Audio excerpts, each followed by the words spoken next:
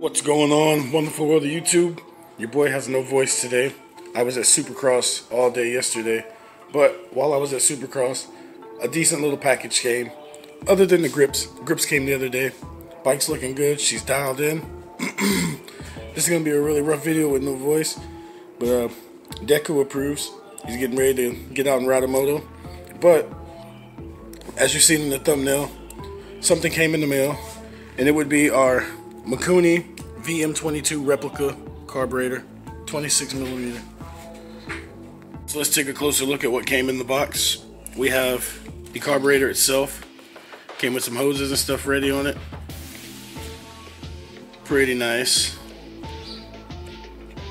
So far the quality is pretty good. I know this is a replica, but it does say, if I can get this to focus. Yeah, well, there it is. It does say Mikuni on there. That's pretty cool, even though I know it's a replica. It was only 30 bucks. Came with the filter.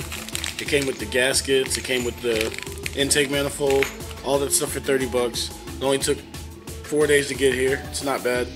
And it does say made in Japan, but I'm pretty sure this thing was made in China or Japan. I don't know. Don't quote me. But yeah, for 30 bucks, it's not bad what you get. So we're gonna throw this bad boy on the bike, and then what sucks is the petcock that they sent me, which I ordered, and you know, it's not their fault. I got it, was the wrong size, so it doesn't fit on the tank, so I will not be able to fire the bike. Here is where this is. It is just a size too small on the threads. So I wonder if I can find a reducer or something that'll fit on there. But what I was thinking was just running some hose from these to these and some clamps, because all it has to do is sit there and get gas to the carburetor. So wow, that actually sits really far back there, and the carburetor sits really far up there. I just noticed that. But yeah, we'll figure our gas situation out sometime soon. But for today, let's go ahead and get this carburetor installed. Quick side note, shout out to my local power sports shop, Sammy and the guys over at Arlington Power Sports. Cool little pit bike shop. It's actually where I get a lot of my parts from and a lot of my chassis for my builds. But hooked your boy up with some new wheels for the Apollo. I would change them out, but the tires that are on the bike are already junk, so we got to order some more tires and change out the wheel bearings in the front. Those are 15. I need 12s, but he also sold me some bearings and stuff too, and I got these for a really killer deal. They're brand new. They're takeoffs. They come on the Apollo RFZs, and I was like, you know what? Let me get a set. So in another video, we'll talk about those once we get some tires and some meats mounted up on those bad boys. But for now, let's get back to putting the carb on here. Alright, so I'm going to start by taking some of this stuff out, because I have a feeling that the neck they sent me is a straight neck, so we won't be able to use it.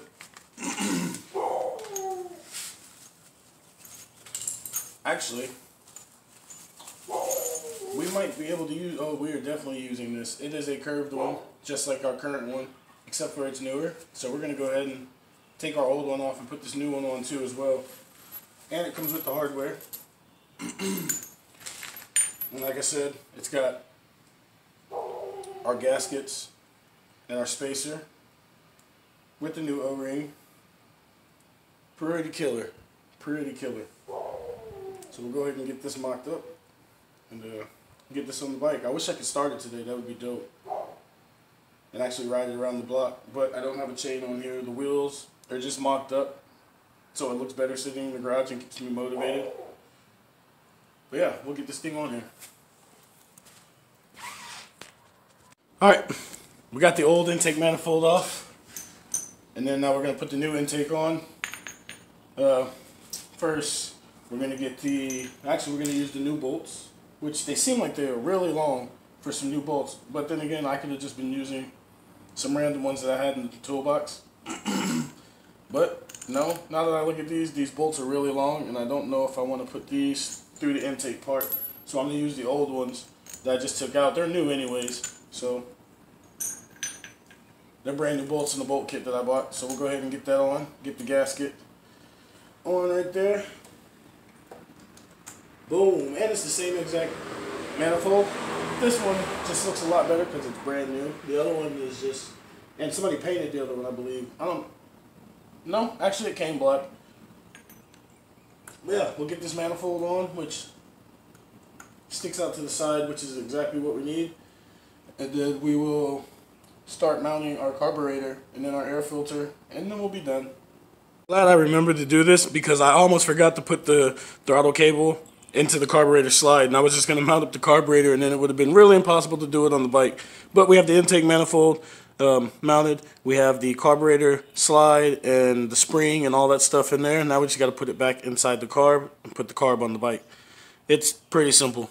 But yeah, I just wanted to show you guys. I almost forgot this part, and we would just had a carb sitting on the bike and the throttle cable and the way that the gas tank and the frame sits.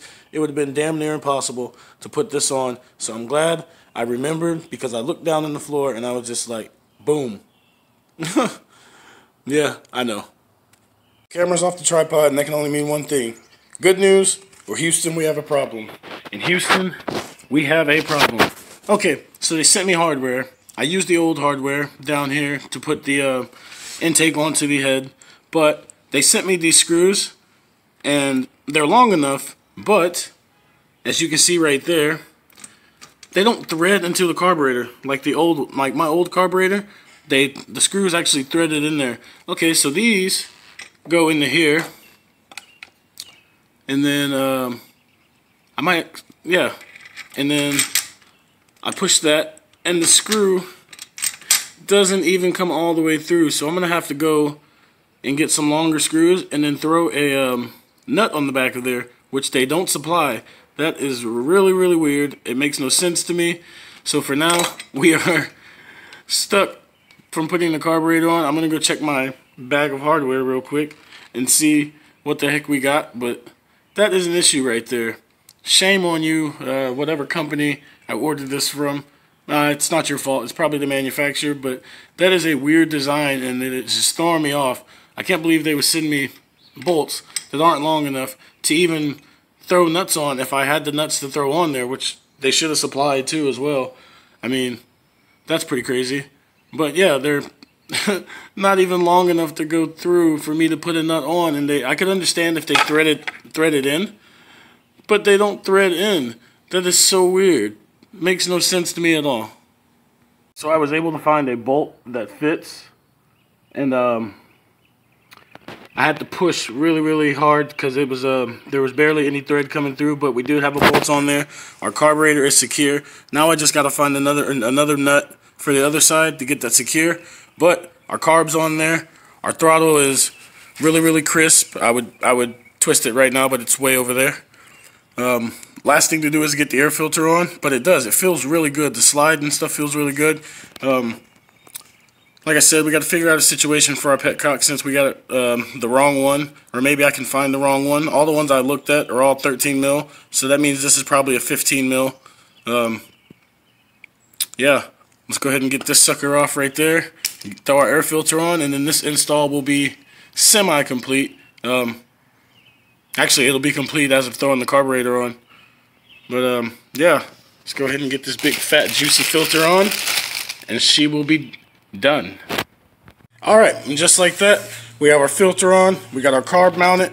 She's solid. She's not going anywhere. I went ahead and ran the hoses down there. The only thing we got to do is figure out how to run our petcock and do stuff like that. I went ahead and sealed it up in a bag. That way it doesn't get dirty and get any gas inside, any dirt inside there.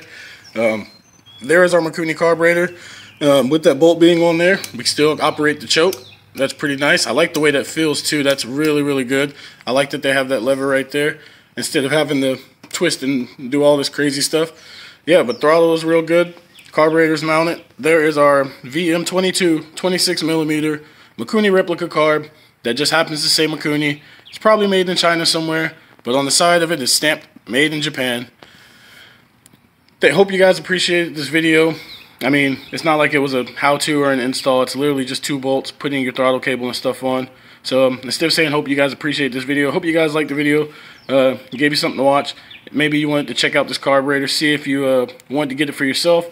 It fits really good. When I get the bike up and going and running and our gas situation figured out, I'll be able to give you guys a review on how it responds. Hopefully I won't have to change out any of the jetting or anything like that. Hopefully it complements this motor really well. This is the 125. A lot of people run this on the 140s, 150s or something like that, I've heard. 26 was the way to go, so I went ahead and got a 26.